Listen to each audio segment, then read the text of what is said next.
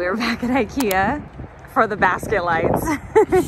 We kind of missed the basket lights, you guys, so we're gonna see if they have them. It says they have them online, so we're really hoping they do. What's funny about IKEA is when we lived in Oregon, the IKEA was like 2 hours away.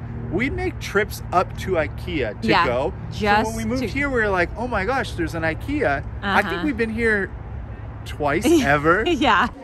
Okay, fingers crossed. Oh, that's it. Yes, they have it, you guys. They have it. We're so sorry we ever got rid of you. I like the vibe of it. Oh, no. Is that a different? No, it's there, but where is... Oh, it's right here. They have like 4. Wait, is that smaller? No, I think it's the same. Okay. All right, well, let's choose the 2 we want out of the 5 they have. You gotta choose them. Okay. And I can show you guys again how I did this, because I just cut out, it has like this metal piece in here, and I just snipped that out and let it rest on there. How much are they? $31.99, but when I bought them, they were $19.99. But you know. I feel like, I think you've talked about this, it gives such a, like a Tulum, yeah. I don't know if boho, yeah, just energy boho. And yeah. You gotta pick out the 2 best ones. Yeah, I think those 2.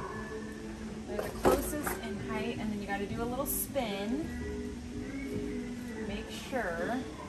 I'm excited to get these back. I've been so, it's not the same walking out there and seeing the ones you. It just feels so like cold and uninviting in our space right now, and these just warm it up and just give it a good vibe. What's up, guys? We are home from IKEA. We actually went and worked out.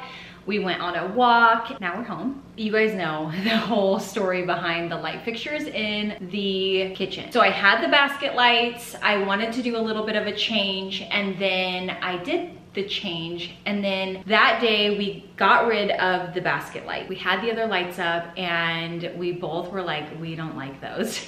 Originally I put them up, I was like, oh, that's a nice change. Then as they were up, I just didn't like them, and the lighting, when we turned on the lights at night with these up, it just wasn't the same vibe. The basket lights were just a little bit more of a vibe. That's the only way I can put it. So I ripped out the lining, I did the whole thing. I've done 2 videos now. I did the original video where they were a little bit more structured. Then I took out the lining where they were a little bit more organic. Still not liking them. Also, the other thing that's really annoying about them is, hold on, let me grab one. I still haven't secured them, so if Zach accidentally bumps them, they fall down.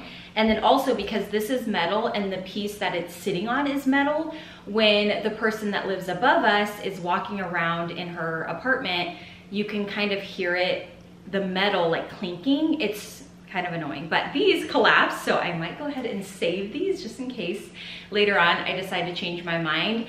But you guys, you already know because we vlogged it, but we got the baskets back. We got them back. I'm super excited about it. I feel like they just go with our space a little bit better. I was telling Zach earlier, I was like, I really want our space to feel like, kind of like we're in Mexico, kind of like we're in Italy, kind of like we're in Paris, and then kind of like we're in Arizona. So that's just what we're inspired by. And I feel like these really help soften up this space, where these just made it feel a little bit more sterile and boring, and you know, it's okay. We got them back. We are back and I'm really happy about it. So it's kind of a bummer though, because these ones were, they went up. When I bought them, they were $19.99 a piece. And these were I think they were like $32, $31.99 or something like that. But what I do is I just cut out this metal rod that's in the center, and I put it up there. So I'll show you guys here on the vlog how I do that. It's such a bummer that I had to buy them again, but you know, in design, I feel like ultimately it's just a feeling, and these just did not give us that feeling. So I'm so happy. I'm so happy. Anyway, enough talking. Let's get these lights back up. Let's get them back to their original beauty.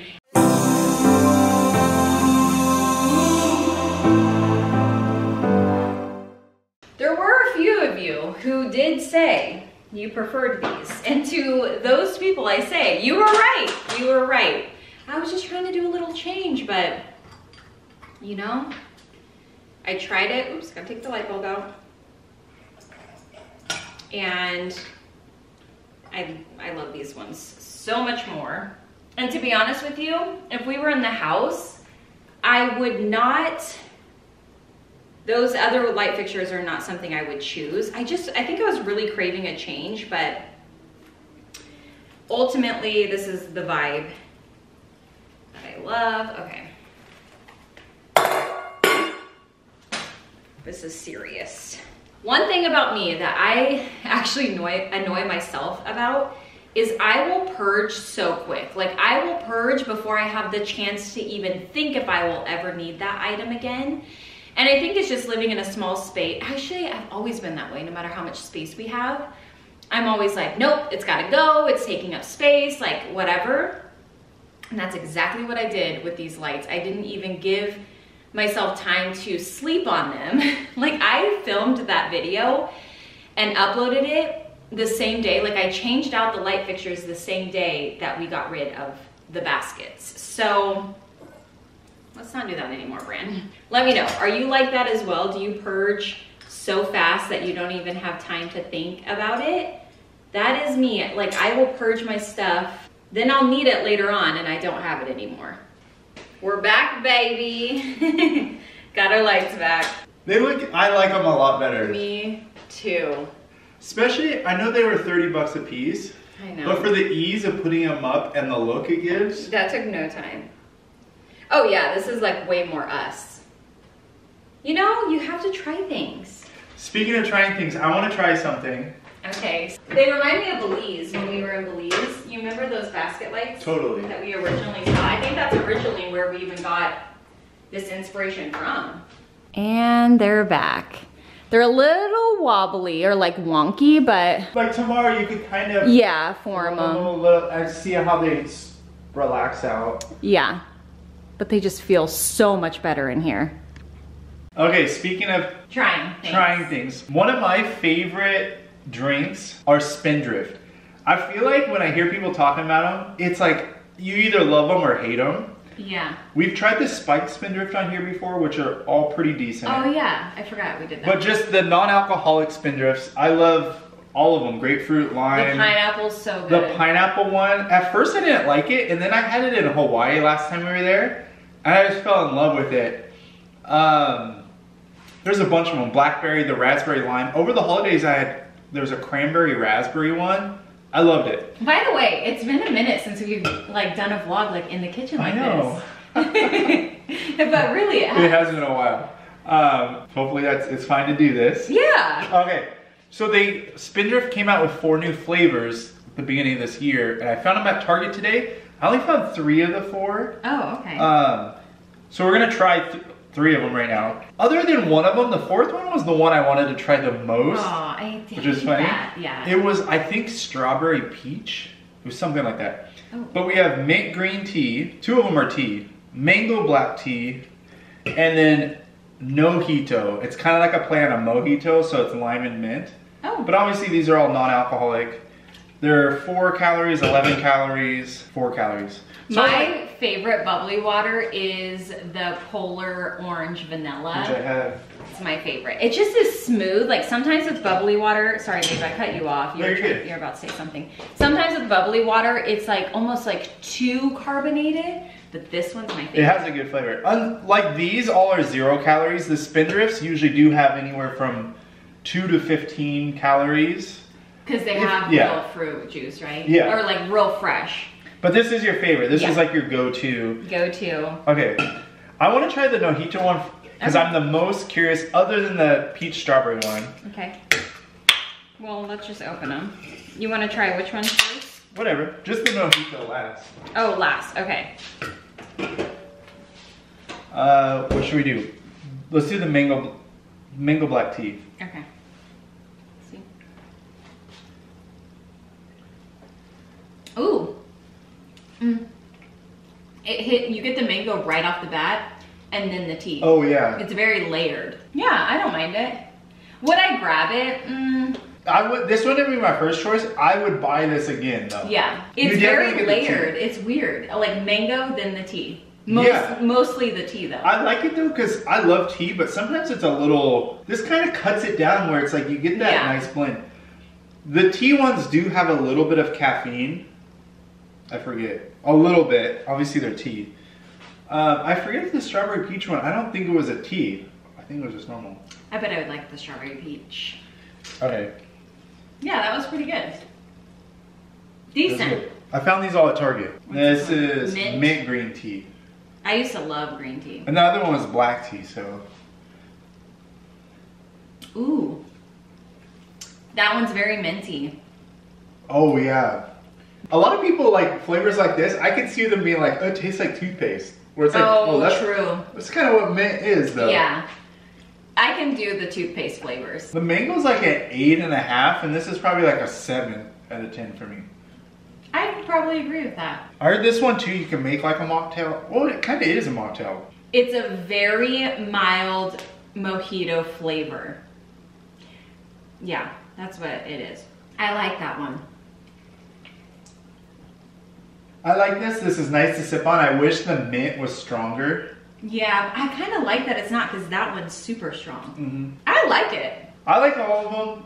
I like Spindrift though, so yeah, I'm already a fan. I would buy all of these together. I don't know if I love the tea ones like to drink on the regular as far as the other ones. Yeah.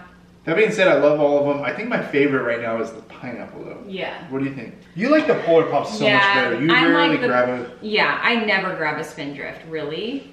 Honestly, I should grab them more, but I think the Nojito is my favorite. I think because of the natural flavors, usually like Polar Pop, Waterloo, LaCroix, they're super faint because it's like the flavoring.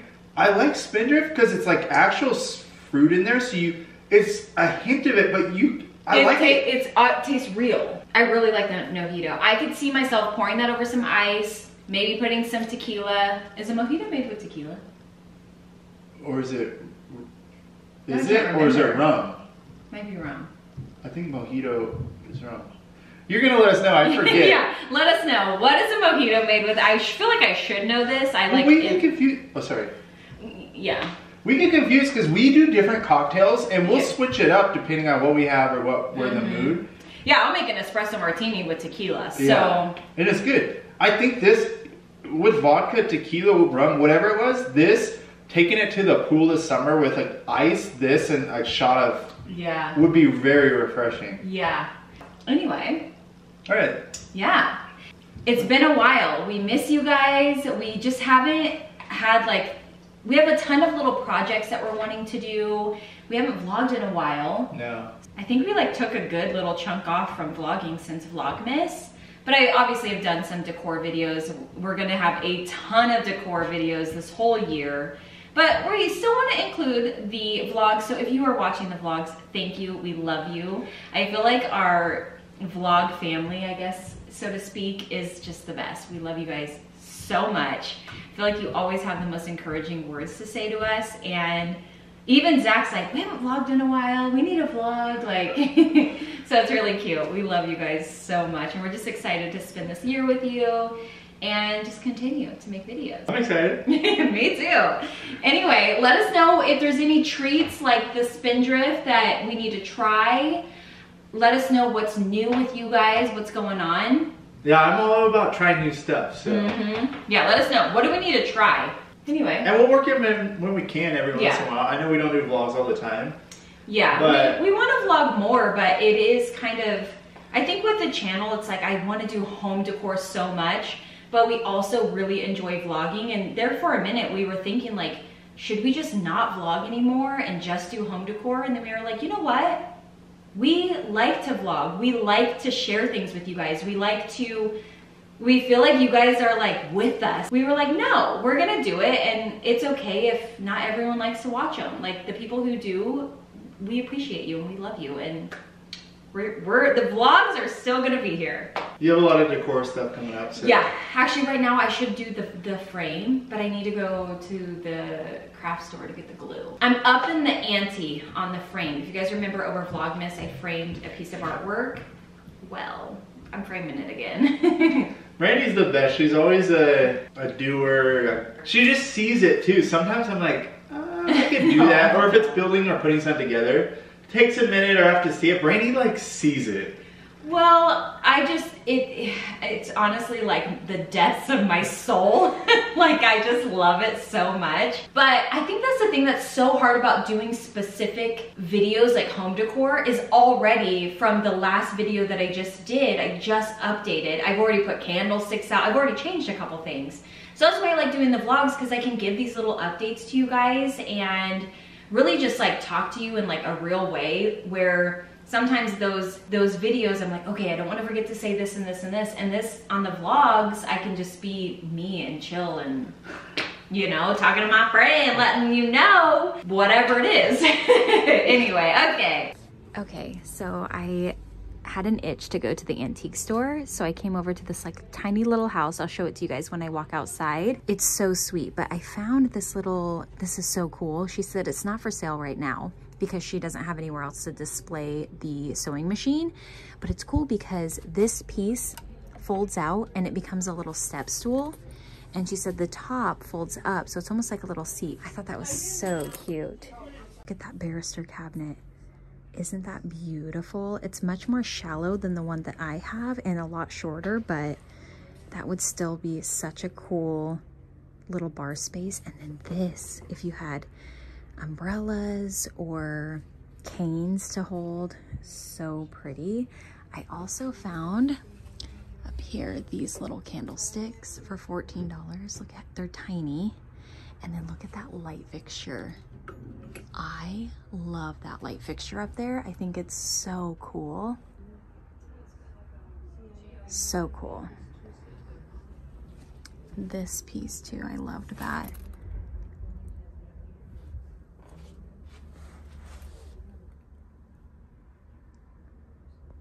I really love this piece here. I just think that the artwork on it is just so sweet, and this is in really good shape. Let's see how much this is. $58. Okay, and then in this little room here, there's just such good little stuff. I love this little store. It's right on Gilbert Road in downtown Gilbert. You guys, I want it all. I love this little piece right here. I thought that was really cute.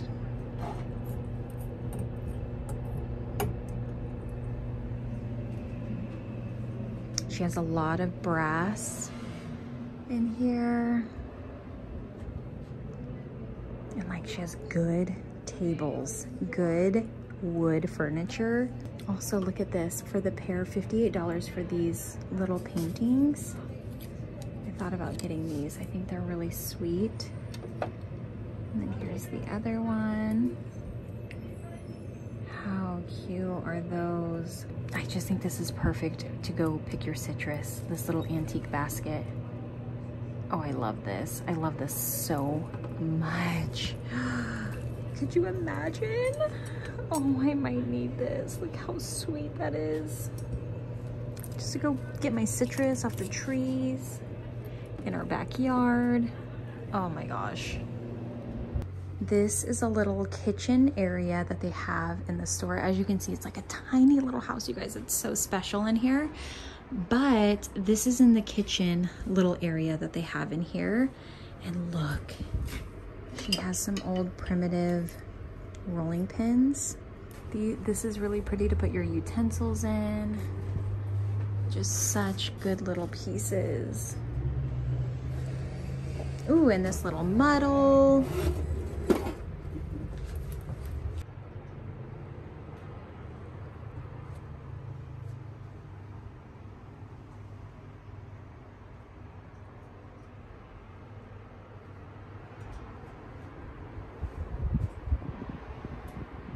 I found this little candlestick. Ignore this piece right here. It's not for sale, but look how unique that is. It's like a little tripod stand. How cute. I love that.